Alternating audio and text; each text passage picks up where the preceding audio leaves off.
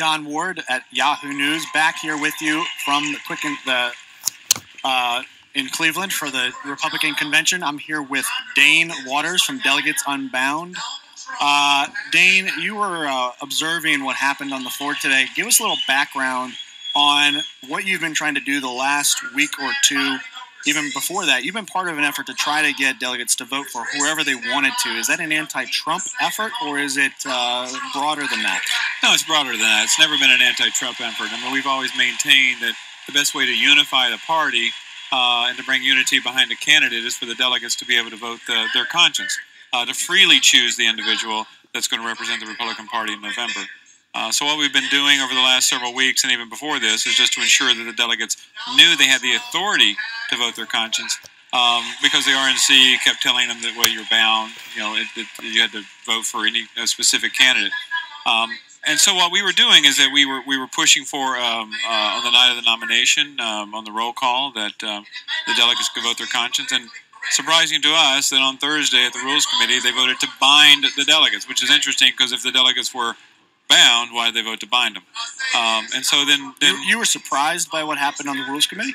Well, Kendall Unruh, as you know, from Free the Delegates, was pushing a conscience clause, right? And it was just going to kind of codify the existing freedom that the delegates had. And I was not overly surprised that that was defeated, because it wasn't actually a necessary rule.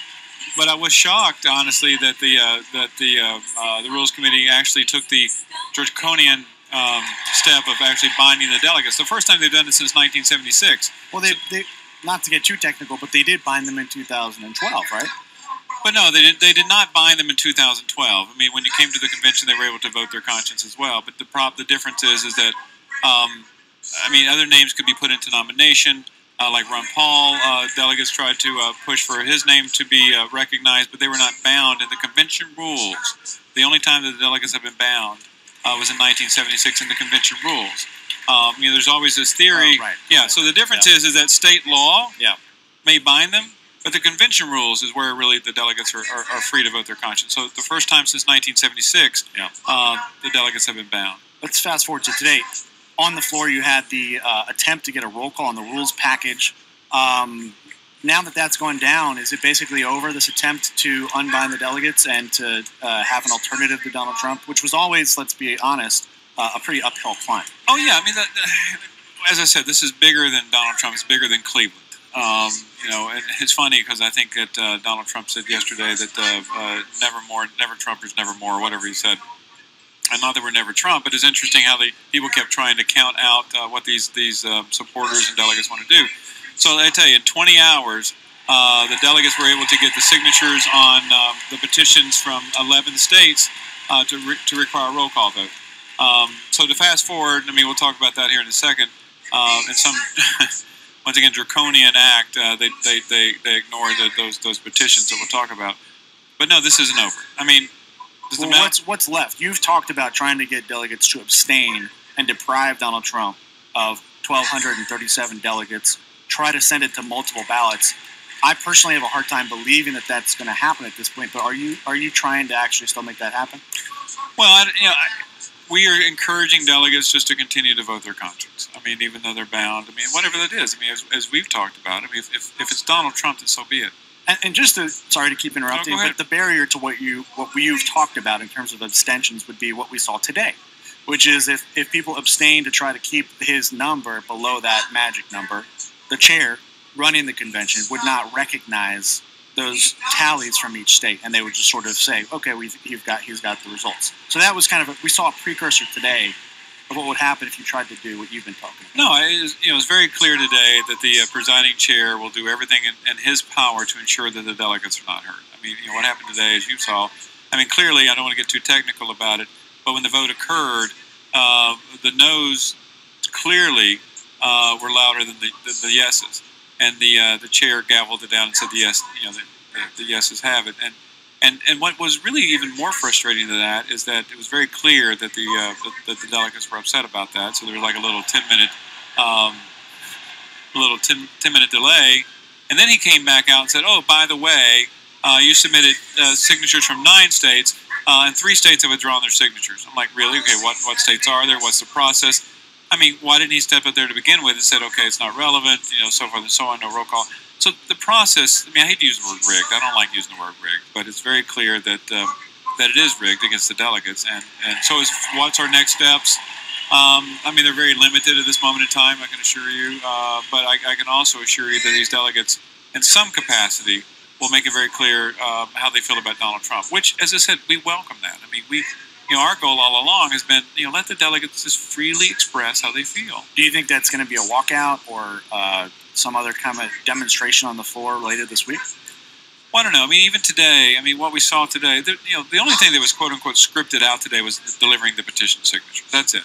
And what you saw on the floor with the people even that they had to actually go looking for the secretary of the convention, who was nowhere to be found. Right. I mean, she hid. I mean, we had Senator Gordon Humphreys go down there to give the petition signatures, and she just suddenly disappeared and couldn't be found. And she actually never came out to get the signatures. Right. Some assistant or something came out, to take the signatures. Which we honestly were concerned about whether or not they would actually get there or not disappear. Right. That's why we made multiple copies and gave copies out to everybody just to ensure that they just wouldn't suddenly disappear. Yeah. But no, the process.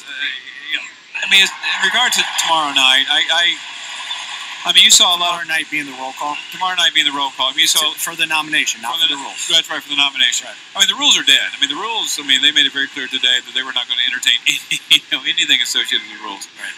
It's just very outrageous. But as far as the roll call for president tomorrow night, what will you see? I think this is a very, very organic movement. I've heard a lot of things where people have been calling me all day saying we're going to do this, we're going to do that. So it's not like we have to orchestrate anything. It's very organic, like this whole movement has been.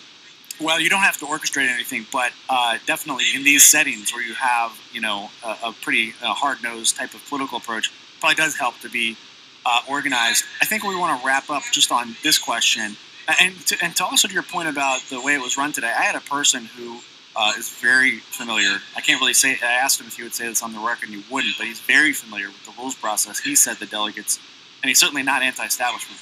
He said the delegates got, in his words, jobbed. Just to wrap up, a little bit about you. Your background, I was curious and interested to find out, is in the whole process of petitions and referendums and how elections work. Isn't that right? It is. My whole background is about the right to self-determination, helping people understand what that right is and how they can execute that and how they can utilize it. So the power to the people type stuff. So, I've had a wonderful life, and I've enjoyed every minute of it. And how does an approach to this sort of thing that's about power to the people, I think a lot of people would hear that and say, well, that seems at odds with trying to unbind the delegates. Well, no. Because people say, well, the people voted for Donald Trump and the delegates are going to overturn their will. Well, first of all, we live in a world where voting in preference primaries, they're not electing anybody. That's the fundamental difference. When ballot measures are on there and people vote yes or no, they're voting for a specific law. When the president, in November with the presidential election, they're voting to elect a president. Preference primaries are simply that. It's just like going to your, I'm not trying to minimize what it is, but it's like just going to the, it's an unbinding poll. A ballot. That's what it is. It doesn't bind anybody to anything. So, and once again, as we've talked about before, the Republican Party is a private association. They have the right to choose who's the head of the private association. So, this is not, everything I've done in my life is about respecting the rule of law.